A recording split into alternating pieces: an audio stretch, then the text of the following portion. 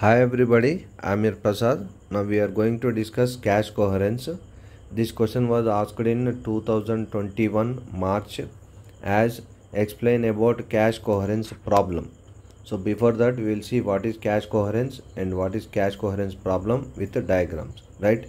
This is the topic from the cursor. I will explain 5th unit 3rd chapter. In 5th unit we have 3 chapters, right? First chapter is RISC and CISC, and second chapter is pipelining and vector processing, and third last chapter is multiprocessors. Multiprocessor means many processors.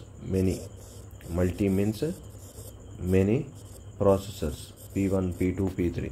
See, so far we have seen with single processors, nothing but uniprocessors. Generally multiprocessor means memory unit will be shared with processor 1 and processor 2, processor 3, processor 4, and input output devices, right? And input output devices, mouse, keyboard and all. So like this system will be there. This video also I have covered. Just for your understanding purpose I have drawn here. Multiprocessors is the chapter name, many processors. If you want to increase the speed of the computer, task, workstation, big Google companies, they will use this multiprocessors to increase the speed of the computer, right? So cache coherence, cache means memory unit, small memory unit, that is a part of a processor. To increase the speed of the computer, cache memory will be used. So 5th unit last chapter is also cache memory.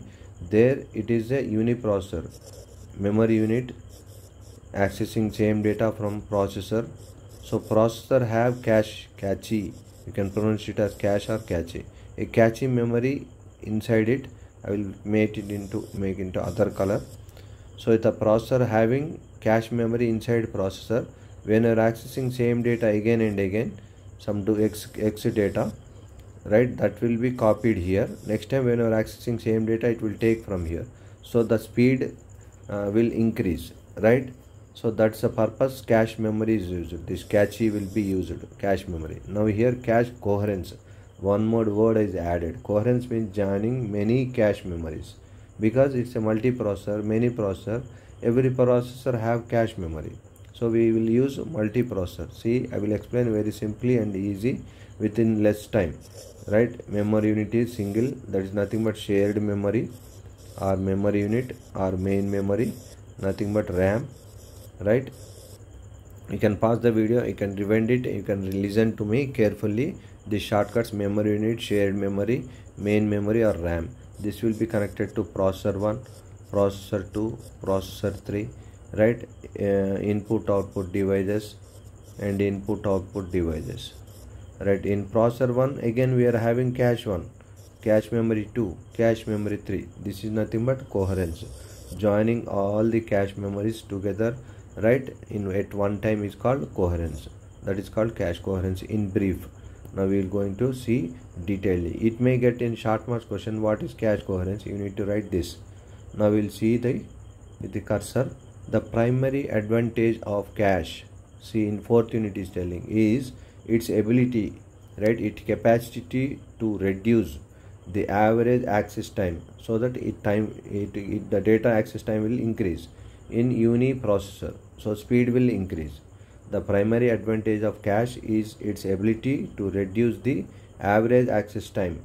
When access time is reduced, the data will comes fast. So uniprocessor means single processor.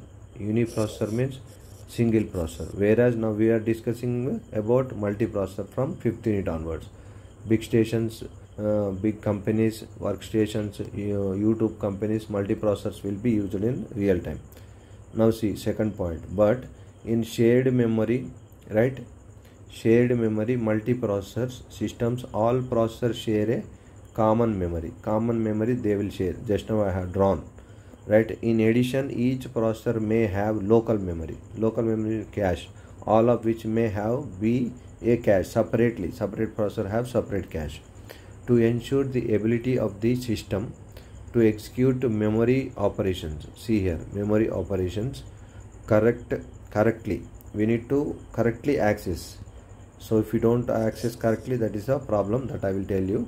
To ensure the ability of the system to execute memory operations correctly, the multiple copies. In each cache, multiple copies will be there. Just now I have drawn single. If multiple copies kept identical, same, it need to kept identically, right? Then next point, to overcome this multi-processor identical copies, we use cache coherence. To overcome this multiple identical copies, multiple different copies, we will use cache coherence scheme. Now we will see cache coherence problem. What is the problem we will get when we having many processors, many cache memories? Many cache memory contains separate data. When data is not equal, not identical, that is the problem. So we'll get wrong data. Now we will see the cursor. In multiple processor systems, many processors operate in parallel. So all processors will operate at a time, parallel and independently. Multiple cache means multiple memories may possess means hold, have different copies they will be having of the same memory block. This creates cache coherence problem. Same memory block, same data having different copies, it will be next time when we will access same data, it will give different data.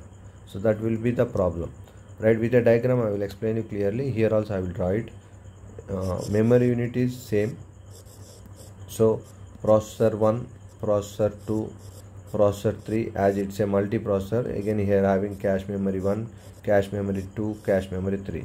So with other color I will draw. We are having X data, here having X, here having Xi, right? So when you are accessing same data from the memory unit X, it will take from here. So if you are accessing same data, it will take from here, whereas here that will be modified, changed.